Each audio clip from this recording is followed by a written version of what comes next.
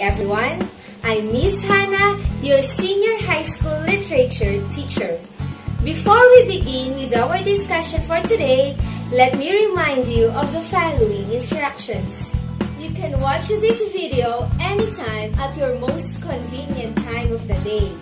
You can download activity sheets for this lesson from your Google Drive, which will be sent to your respective group chats. And of course, you can take down notes while you are listening to this video. And don't forget to enjoy while learning. Are you ready to learn today? That's great! For today's learning adventure, you should be able to demonstrate understanding of a short story. Analyze a short story by identifying its basic elements, and utilize multimedia in sharing lessons learned from a short story. It's review time! Are you ready? In order for us to test whether you really understood our lesson from our previous discussion, I want you to arrange the jumbled letters. These are words that you can associate from our lesson last time. Let's begin with our first word. Second word. Third word. Fourth word. And for our last word, let's check your answers. We have fiction, poetry, drama, flash fiction, and digi-novel. Good job! During this pandemic, I know that most of you are hooked into either watching movies or reading stories. Can you name some of your favorite movies or stories? Those are really interesting, and here are mine. These movies or short stories, they contain elements. And for today, let us discuss these elements. The first element of a short story is character. A character in a short story is a person or animal who takes part in the action of the story. Do you know the two types of characters? Let me show you some pictures. Who are they? Do you have any idea? Correct! They are the protagonist and antagonist. Protagonist is considered as the main character or the most important of all the characters. Antagonist, the character that challenges the main character. They can be a person, nature, or society. Where am I? Correct. I'm in a theater. I changed my location. Do you now have any hints about our second element? Correct. It's a setting. Setting, a place and time when the story happens. Let me show you some examples. From the series Money Heist, the setting is the bank. And from the manga series One Piece, we have the Wano Island. Oh, hi there! Can you see that mountain? Yes, and it reminds me of another element of a short story, which is the plot. Plot, series of events or sequence of the story. Let me show you a diagram of a plot. First is the exposition, or the beginning of the story, followed by the rising action. This is where the conflict starts to build, followed by the climax. This is the peak of the story. This is where the most exciting part of the story takes place, where discoveries and mysteries starting to unfold. Then we have the falling action. This is where the conflict starts to resolve. And the last one is a denouement. This is the ending of the story. The solution takes place. Oops! Do you see that? It seems that they are arguing. Oh, maybe they just have some conflict. Did I mention conflict? Yes, and it's another element of a short story, conflict. Every story needs to have a problem, and the problem is called conflict. We have 6 types of conflict. We have person versus person.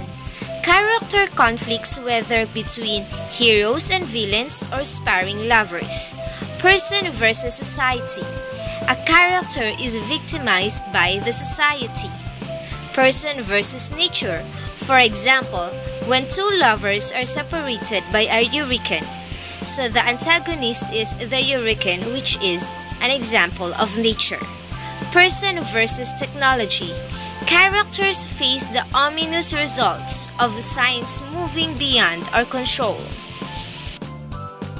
Person versus self. Conflict between a character and their inner struggle. Person versus supernatural. The source of conflict is supernatural. The next element of the short story is the theme. This is the central idea or the general truth. This is the author's message to the readers. The last element of a short story is the point of view. Who is telling the story? We have 3 types of point of view: first person, second person, and third person. First person, the main character is telling the story. Second person, the author or narrator is telling the story to you, the reader. And third person, the author or narrator is telling the story but is not part of it. It can be omniscient or limited. So now, I will read a story to you, and I want you to identify the elements of a short story. Our story for today is Pilandok, the Guardian of the Forest, retold by Victoria Año-Nuevo, illustrations by Cora D. Albano. Datu Usman was furious. His men had complained to him that Pilandok now lived in the forest and forbade the cutting of trees without his permission. "What?" shouted Datu Usman. "Who gave him the power to be the guardian of the forest?" At once, he ordered Sabandar, the brave and fierce Sabandar, to capture Pilandok. Pilandok learned about Datu Usman's order. He thought quickly, then laid a handkerchief across his left eye and sat beneath a branch where a big snake slept. Sent by the Datu arrived. When he saw Pilandok, he asked, "Are you Pilandok?" "Yes, sir." Pilandok answered calmly. "But there are many other Pilandoks here. I am the Pilandok who is blind in one eye. Perhaps the one you look for can see with 2 eyes." "If what you say is true," challenged Sabandar, "why do you sit in the shade?" "I am here to guard the royal sash, sir." Pilandok answered, and he pointed to the sleeping snake above him. "The Sultan of the forest would be very angry if I were here to leave the royal sash unguarded." Coiled serpents on the branch made Sabandar's eyes gleam with greed. "The royal sash is now mine," he declared as he reached out for the snake, intending to wrap it around his waist. "No, please, sir," protested Pilandok. "The Sultan of the forest will kill me if I lose the royal sash." At the faint pleading of Pilandok, before long, the snake woke up.